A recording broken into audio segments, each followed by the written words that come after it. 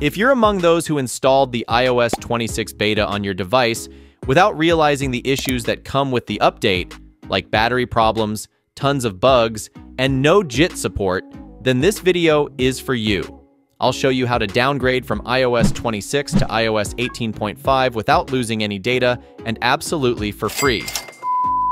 Let me show you my current iOS version, which is the latest iOS 26 beta, although it's beautiful, but it's too buggy right now.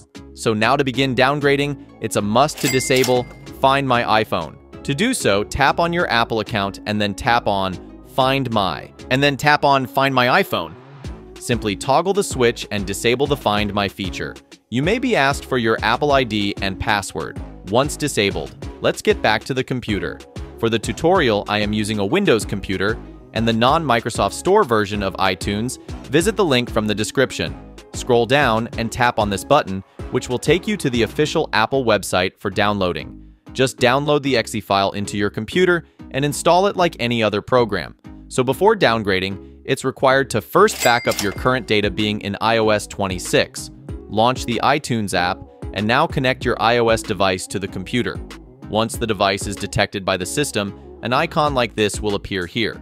Simply click on it and under Backup section, select this computer and next click on Backup Now. The backup process will start. You can see the backup progress here. When the backup is completed, it will show the result here with the day and time as shown.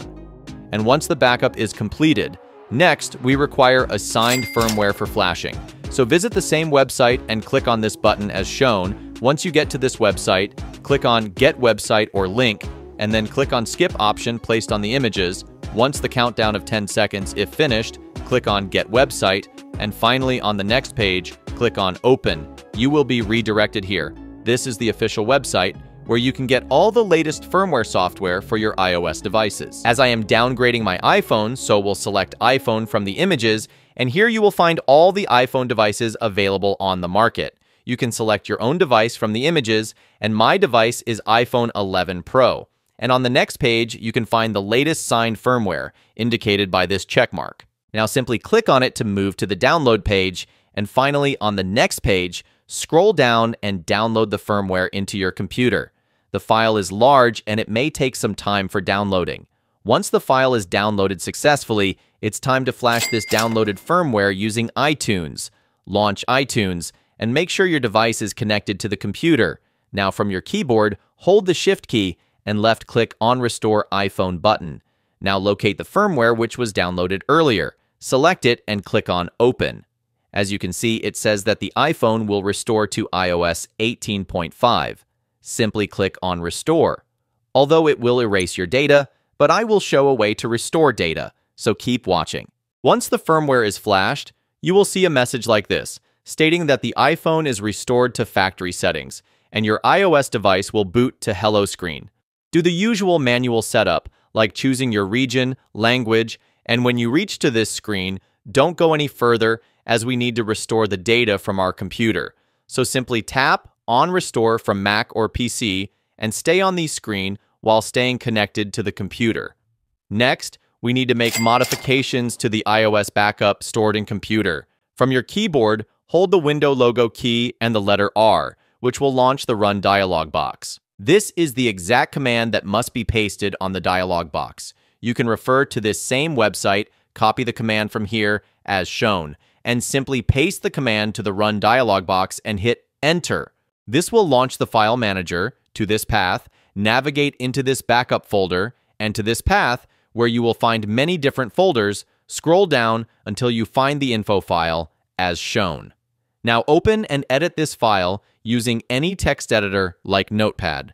Once you are inside the info file, using your keyboard, hold the Control key and press the letter F. Once the search box appears, simply type and search for Product. Here, you will find the product version. As you can see, it's showing the product version as 26.0. Now, simply replace the version number with the version you are restoring to. In my case, it's iOS 18.5. This step is very important. Failure to do so will result in a failed restoration of data. Once the modification is done, click on the File option and save it.